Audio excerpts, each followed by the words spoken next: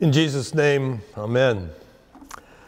There are likely few Bible passages more familiar to people than this wonderful verse, John 3:16. We learn in Sunday school and confirmation class, in our personal devotions, we hear it said in sermons, even in our discussions with one another, that this passage, this one verse, is the gospel in a nutshell. For God so loved the world, that God gave his only begotten Son, that whoever believes in him may not perish, but have everlasting life.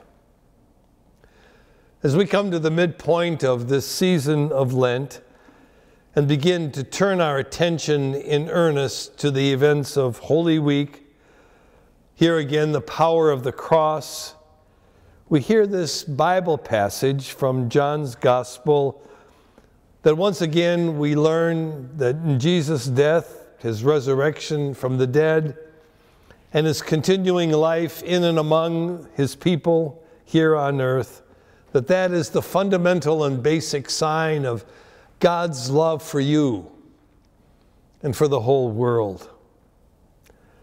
That God loves the world in John 3:16 includes every human person.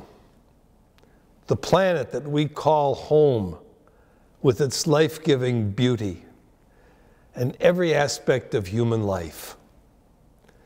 That passage surely deserves our attention, our reverence, our thanks, and our joy. The Bible passage, however, doesn't appear out of nowhere in John's Gospel as if someone just plastered it on a t-shirt and stood in front of a camera at a sporting event. This Bible passage is part of a wonderful story that begins earlier in the chapter. In fact, it's a gospel reading that was read at the last Sunday we gathered together last March 8th. When we gathered together, we heard the beginning of this story, and it's worth reminding ourselves how the story begins. It's the account of Nicodemus, a leader of the people, a deeply religious man. He heard reports about Jesus and what Jesus had done.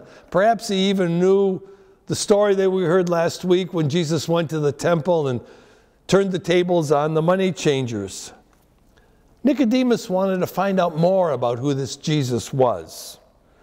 And so he went at night directly to Jesus, not depending on other people to interpret for him, but he wanted to hear it from Jesus himself.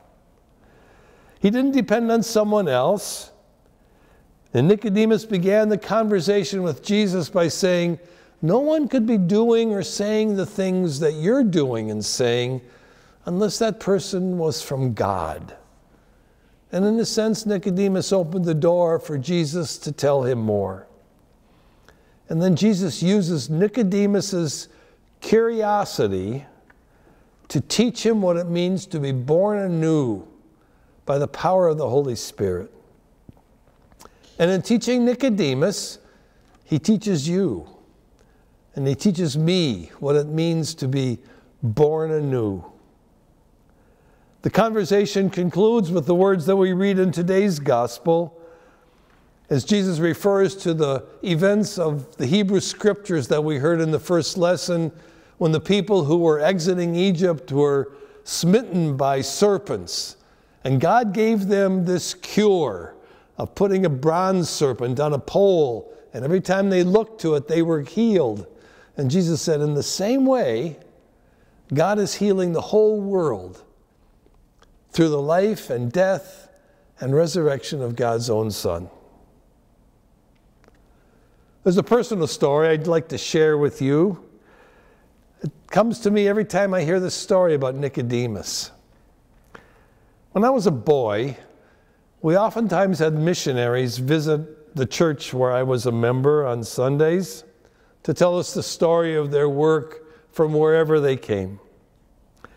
One time we welcomed a person who was a missionary in New Guinea, and he brought with him 2 people from that church in New Guinea. The name of one of those people was Nicodemus. After worship, this threesome came to our home for dinner, and I can remember, these many, many years later, I can remember my dad asking Nicodemus at our table how he got his name. And he told us his story.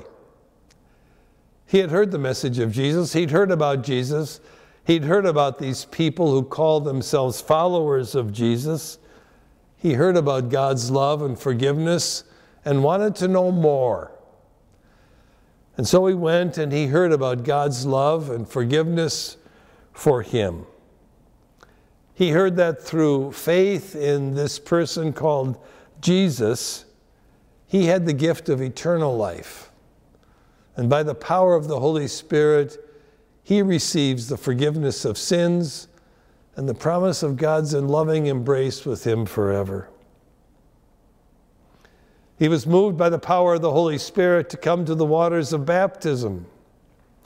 And as he did, he told the person who was baptizing him that he wanted to be called a new name, not the name that he had been given at birth, but he wanted henceforth to be known as Nicodemus, because he saw his story to be similar to the story of Nicodemus in John chapter 3.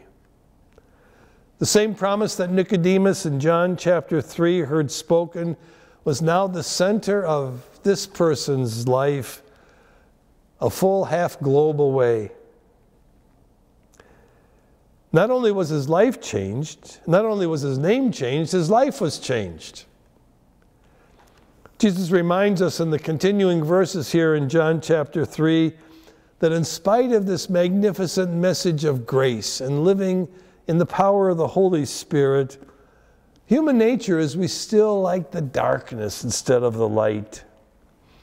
It's human condition to be drawn to the darkness of sin, even for those who've been baptized in Christ. And not only are people drawn to the darkness, we find ways to justify life in the darkness of violence and hurt, of prejudice and selfishness.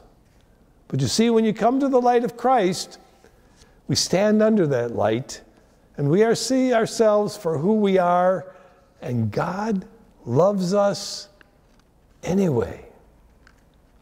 It's kind of like when the sun shines through your windshield in your car and you think it's clean, but then you see all those fingerprints and smudges and that film that forms on the windshield, and you're reminded that it needs to be cleaned.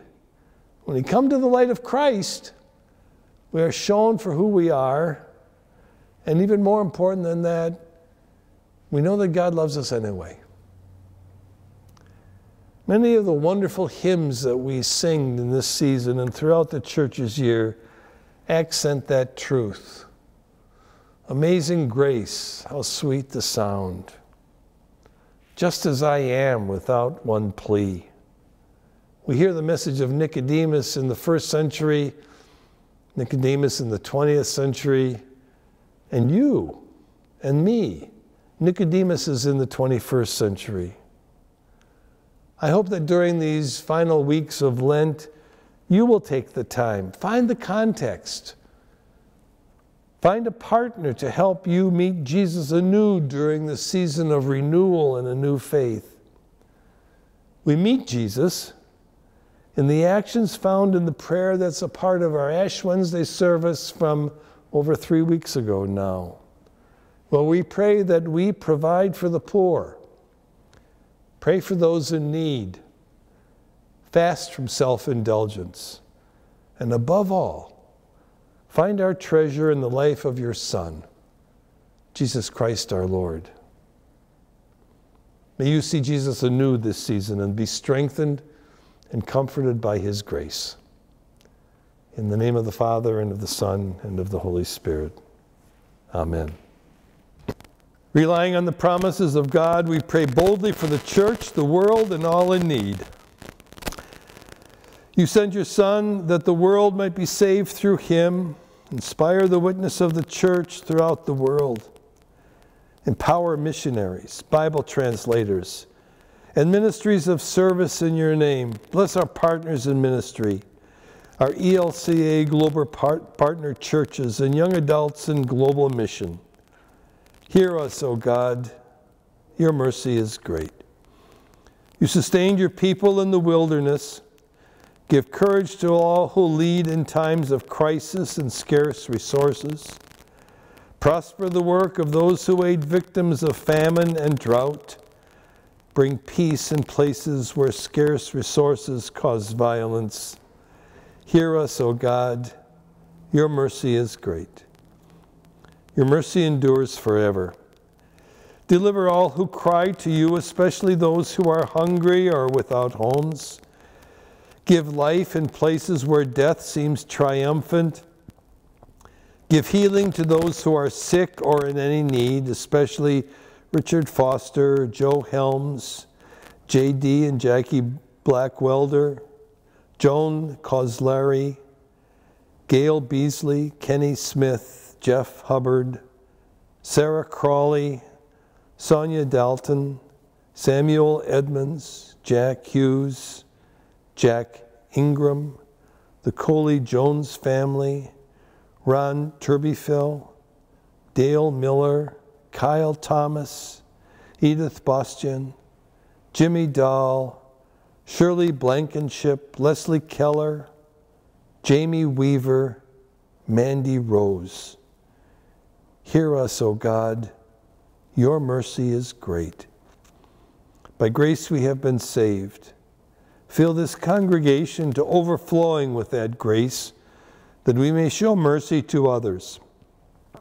Nourish any in our midst who are hungry, especially children, and bless our ministries of feeding and shelter. Give us patience and courage when the way seems long. Hear us, O God. Your mercy is great. Your Son was lifted up that whoever believes might have eternal life. We praise you for all who have died in Christ. Bring us with all the saints into the fullness of your promises. Hear us, O God. Your mercy is great. We entrust ourselves and all our prayers to you, O faithful God, through Jesus Christ our Lord. Amen. The peace of Christ be with you always. Gathered into one by the Holy Spirit, let us pray as Jesus taught us. Our Father, who art in heaven, hallowed be thy name, thy kingdom come, thy will be done on earth as it is in heaven. Give us this day our daily bread, and forgive us our trespasses as we forgive those who trespass against us. And lead us not into temptation, but deliver us from evil. For thine is the kingdom and the power and the glory forever and ever. Amen. The Lord bless you and keep you. The Lord's face shine on you with grace and mercy. The Lord look upon you with favor and give you peace. Amen.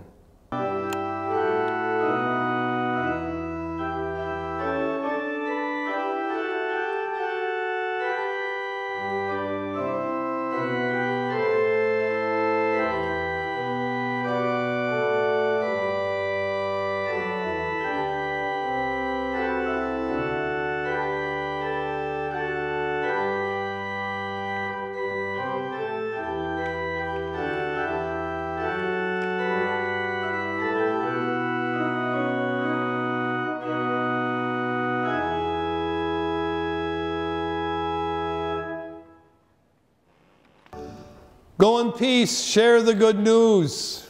Thanks be to God.